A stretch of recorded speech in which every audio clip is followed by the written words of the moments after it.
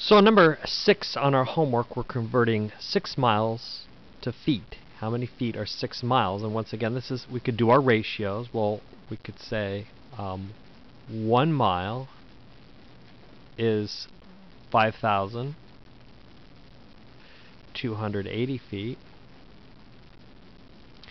And that's equal to, or proportionate to, if I had 6 miles, how many feet? X feet.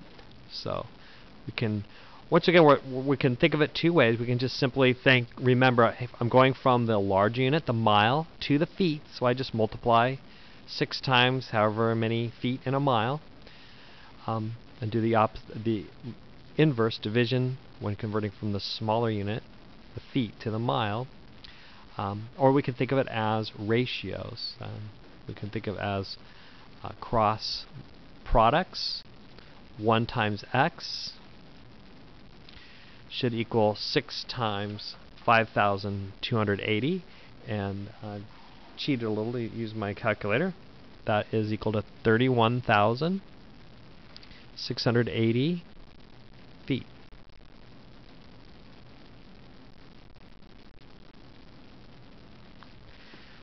So just a couple ways of looking at it, and actually what we are writing proportional ratios when we're converting units of measurement.